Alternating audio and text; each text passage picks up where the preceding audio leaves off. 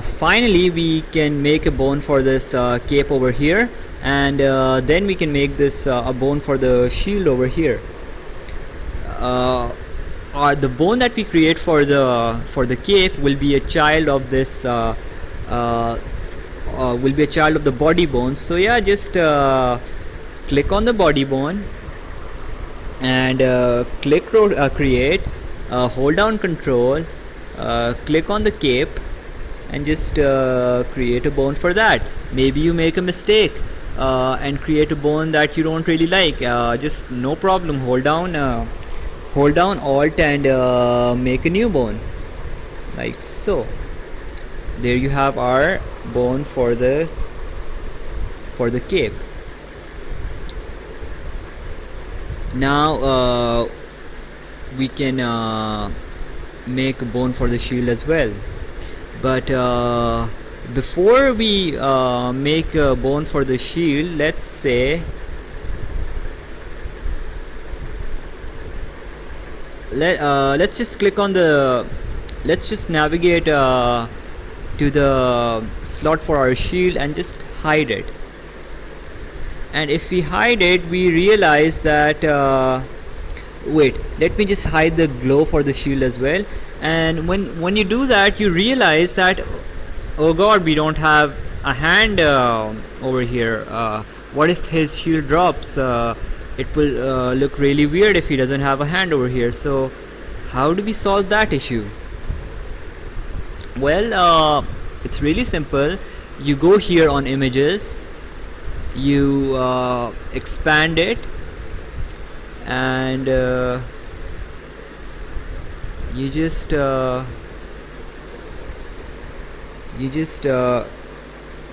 look for basically wait, where was it? There you go. The right arm lower and the right arm upper, basically the left arm and the right arm of this character are the same. So we can use the same assets that we used over here as assets for the right arm. So just select these two assets, right underscore arm underscore lower and right underscore arm underscore upper, and just drag them here like so, and place them. Just select them, drag them out here, and then just select the asset that you want to move, click translate and just move it in its appropriate place. Now you want this part of the asset to be this asset to be behind this asset, and in order for us to do that, just minimize this root bone here, minimize the folders options here, and just expand the draw order, and then right underscore arm underscore upper 2, just click on this and just drag it so that it's behind this asset here. Now we have the what do you call it, the right arm as well. We can just we can go on root again. We can select these two assets and just move them around until we are happy with how they've been placed. We can also click on scale. We can also scale them.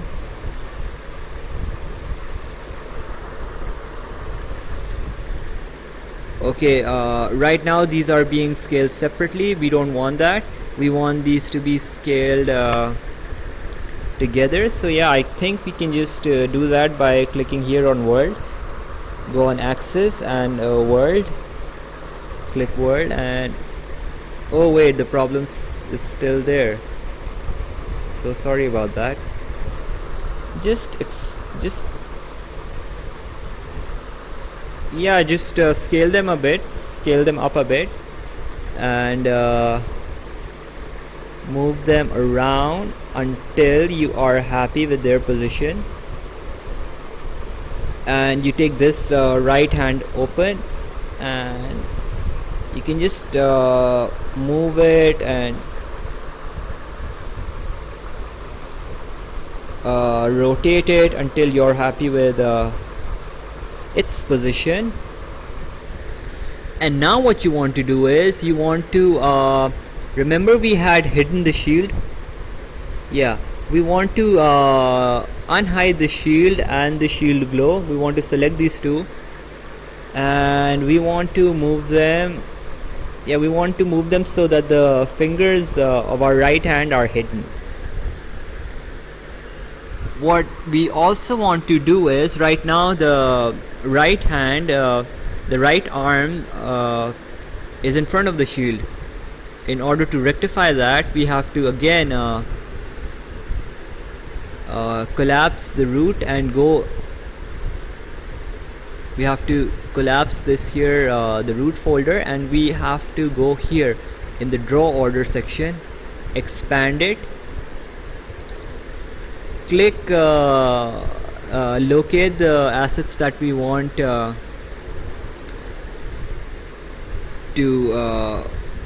locate the right underscore arm underscore lower asset and right underscore arm underscore upper asset, and just move them so that they are in such a way so that they are below the shield, like so. And yeah, so you can see the problem has been rectified. Yeah, so now we have created the the right arm as well, which was not there before, and now we want to make a bone for this arm. So just click the bone that you want, click the torso bone, right? And then because the torso bone would be the will be the parent of the right arm bones. So yeah, just click on the torso bone and click create, and hold down control, and just locate the PNGs for the right upper arm. Here it is. Holding down control, just click on this. Whoa, we don't want to select all these different bones, so just press escape and just click on the body bone again. Hold down, make sure that create is selected, hold down control, and just select the single PNG called arm underscore upper underscore right underscore arm underscore upper. Yeah, we have this PNG selected, and now we can create a new bone for it. Again, we hold down control and we locate the right underscore arm underscore lower PNG and just click it and create a bone for this as well. And then we can locate the hand bone, the right hand open, hold down control, make sure that create is selected, hold down control, and just click on this PNG and then make a bone for it. Now once we have bones for our right arm, once we have these bones for our right arm, we can make the arms, we can make the bone for the shield.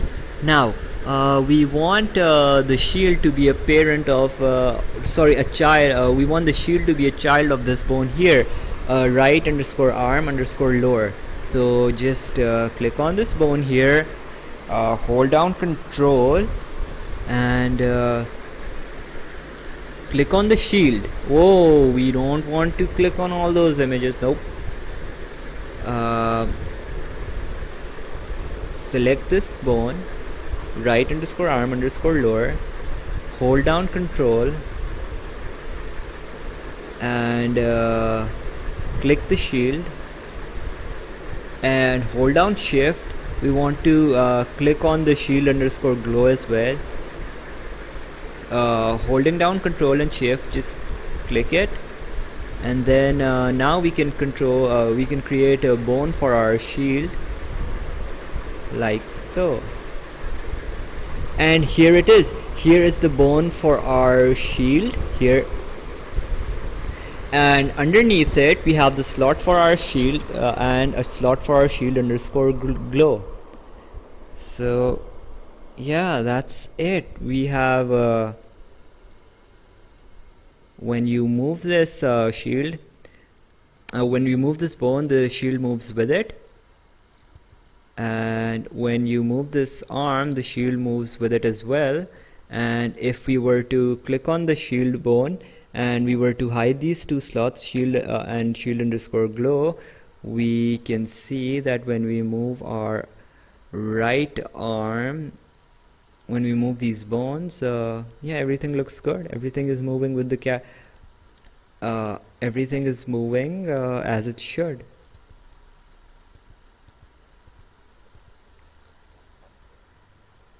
Right, so the last thing would be to make a bone for this what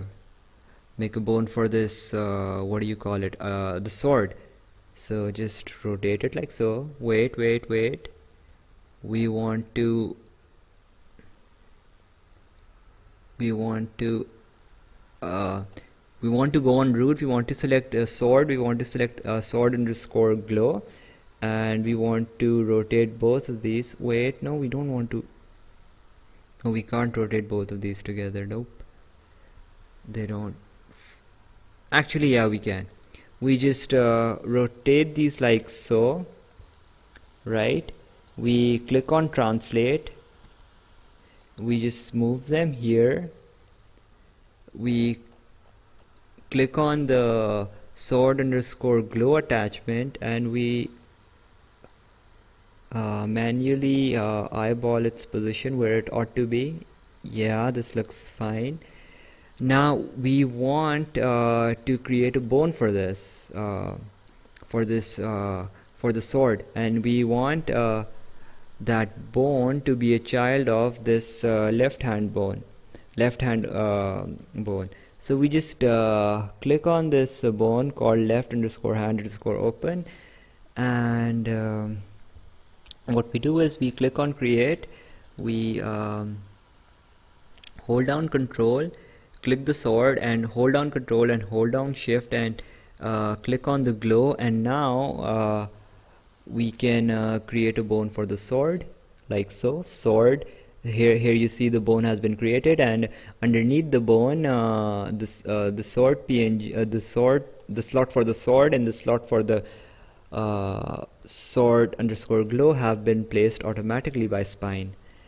And once we when we rotate this bone, everything looks good. When we rotate the arm, the sword moves with the arm.